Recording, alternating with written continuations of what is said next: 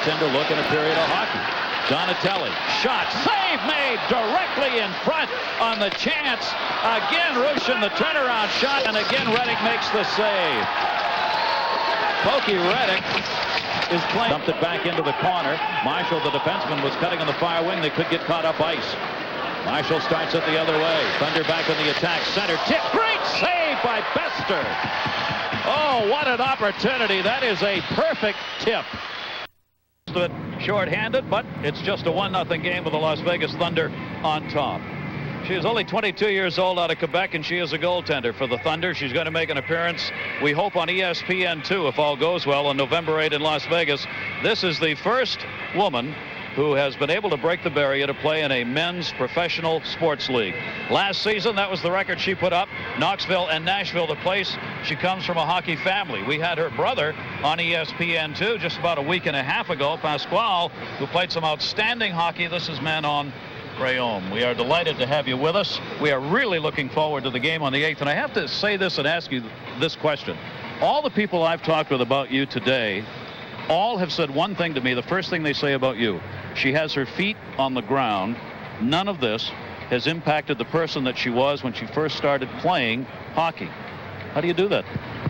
You know, first of all, to have all this attention, I never expected all this attention, and for me it was just something new, and I just tried to deal when everything happened. And the only thing I want is to play hockey. I love play hockey. I love to be out there, and everything around it's not important for me. What I like to do is playing hockey, and when people ask me to do something else, it's just if I have time, if my training is done, if my practice is done, I'm going to do something else.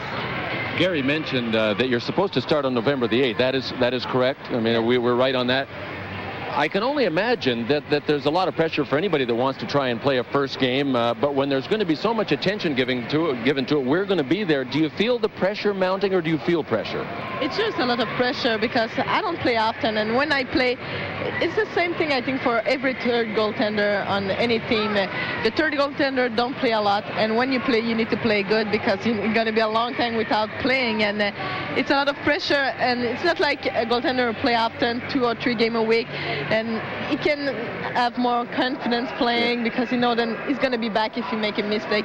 It's like any players too. The players who play just 1 or 2 shifts a game, every time they are on the ice, they play with really a lot of nervousity. And I know I was that kind of player at the end of my career. Manon, what is the future in hockey for you? What are you looking to do with this game?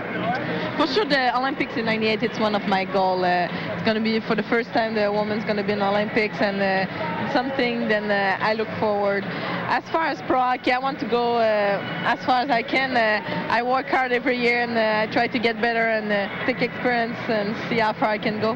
Well, we're going to put you to work, you know, for a period. You all ready for this? Yes.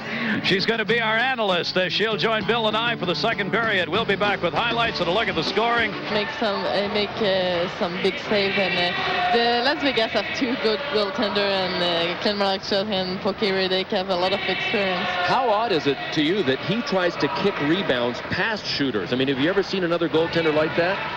You know, every goaltender play their home style, and Pokey is kind of... That's his, right? Yeah, and he do it well. No, the Thunder are 3 good goaltenders, man. No, we're not going to let you get away with that. Cleared up to the point, but not out. The Thunder on the power play. McDonough was trying to break short-handed and couldn't do it. Just underway, second period. 1:29 left on the Thunder's 4th power play of the game. The Gulls in their white, trimmed with red and black, and with the puck and the teal uniforms, the Las Vegas Thunder. Lefebvre working on the near side, goes back to the point. Lefebvre handles the puck a lot and plays a lot out there. Back into the middle. Bonk. Bonk got a shot off, but had it blocked by the D and cleared out by McDonough. 1 minute remaining. Vegas, you are playing with some obviously very talented hockey players. I know that was the case wherever you have been, but when you look at this lineup, is this as talented as a lineup as you have ever had to face, even in practice? I think it's the best lineup that I never have to play with and to face. They have a lot of players who have NHL experience in that team, and a lot of good guys outside the ice too. It's very important for a hockey team when the guys are really good outside the ice. They're good guys then? Yeah. Face-off will come to the left of Pesters on Jim Kite sitting over there on the bench. 53 seconds remaining on this power play. The third voice you're hearing in the booth, if you just tuned in, is the voice of Manon Rhéaume, who is one of the 3 goaltenders playing for the Las Vegas Thunder. She is not in uniform tonight. She's having a chance to sit in and do some color with us, and she is seeing Alan Bester. What do you think of Alan Bester as a goaltender? He did. He had a good first period too. He played well against us the last game. It's fun to see they have 2 small goaltenders on the ice. That way I feel better when I'm on the ice. You don't feel so small. Yeah. How tall are you? 5'6". That's plenty. I mean, you're taller than Patrice Lefebvre, aren't you? The same size. And I'm sure you let him know that. Yeah. Cleared out of the zone. Fedotov got it out. Fedotov at his first game for the Gulls. Dropped back into the middle, but they missed the drop pass. And a 3-on-1 chance the other way. Fedotov hustling back to even it up. Shot saved. Bester rebound shot deflected wide of the net. Darcy low and picked up that. I think someone has to use the jersey in Las Vegas and they forget to bring it back to the ring. Oh, really? Oh, used it for commercial purposes, so now he wears 11. Usually he wears 76. Yeah. But he said if you score a 5 goal tonight, he's going to keep this number. Oh, and he would too, wouldn't he? Well, he scored his first goal just the other night. He's really had trouble getting going. I imagine that the contract negotiations took something out of him. When you're involved in something like that, then you have to come back and start over, because I don't think he's played yet the way he did last year. And especially when you don't score a lot at the beginning, you have a lot of pressure and it's worse, and every game you try and you try harder, and when you try too hard you cannot put the puck in there. Darren Van Imp cleared it around the boards. Brian Sullivan was there to get it out of the zone 4. Great chances, and the league's leading goal scorer last year, Ken Quinney, has made it a 2-0 game. Well, you'd have to think that part of the Las Vegas Thunder game plan against Alan Bester, because he's small, is shoot high. Radek Bonk had the first shot and he ripped one over the net. Here's Bonk's shot. Well, he got a piece of it. Give Bester some credit. He got a piece of it. Then he saw it coming back, but when the rebound came out to Quinney in the slot, Zingo, the other side, the opposite side that Bonk shot to, high to the 6 side. And see Bester in goal, how he hunches over. I mean, he's a little guy, as we pointed out. He play down low. Yeah, he plays crouched over, right. Gets his 4th goal of the year. Quinney rifling that one to the right side stick side, and he's at it again. So Manon, do the shooters shoot high on you too? Sure, because I'm small and I play down low too. It's one of my problems. I have to get bigger. Look at the top of my net, because a lot of guys is going to try to shoot there. And if goaltending coaches tried to get you to stand more upright and not bend over as much? Yeah. So a 2-0 lead. Thunder on top here as they're trying to take the 3rd game of the season from the Gulls, having won the previous 2. Each of those 1-goal games. Trying to get on the board, the Gulls. Loach had it in the corner, got tied up. Poke checked away. They try and break it out through the middle. Thunder sending people. McBain gets checked. Fedotov. McBain comes back to get it. Pays for it. Jason Marshall got a pretty good piece of it. He comes right back. McBain was able to get that puck. Takes the shot. Save made by Bester.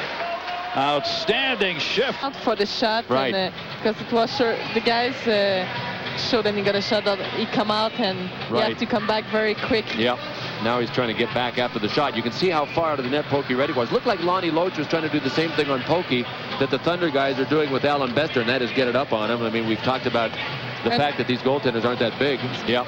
Now he's trying to get back after the shot. You can see how far out of the net Pokey Reddy was. Looked like Lonnie Loach was trying to do the same thing on Pokey that the Thunder guys are doing with Alan Bester, and that is get it up on him. I mean, we've talked about the fact that these goaltenders aren't that big. Especially when you're small, you need to come out more of your net to cover more space. Did you use the old strings to practice angles on with putting the strings on the goalposts? I used to do that when I was younger. Did you start that way? Yeah. I've seen guys at the NHL. Now we got one going on the far side corner. Wow. Bobby Joyce of the Thunder. Jeez. And Barry Drieger of the Gulls in white. And I want to tell you, that was a major league fight. And I got to tell you, Bobby Joyce is not the guy that you would figure on the Las Vegas Thunder team that would end up throwing him, and especially throwing him that well. Bobby Joyce isn't a fighter by trade. No, but he did a good job on that front. Yeah, he did. Hey, listen, it's not whether you win them or not, it's that you show up. Yeah. Have you ever been in a scrap? No, I never have to fight. I think I don't have the size to fight. Drieger, who is 6'2", 204, and Joyce, 6'1", 195. And I mean, they leveled it. They didn't even wait. They just went at it. No. People will remember Bob Joyce coming to the Boston Bruins in 1988 for the playoff run, and then in the playoffs, and he teamed up with Craig Janney. They both came out of the Olympics. Bob Joyce from the Canadian program, and Craig Janney from the U.S. program. And Bob Joyce had a tremendous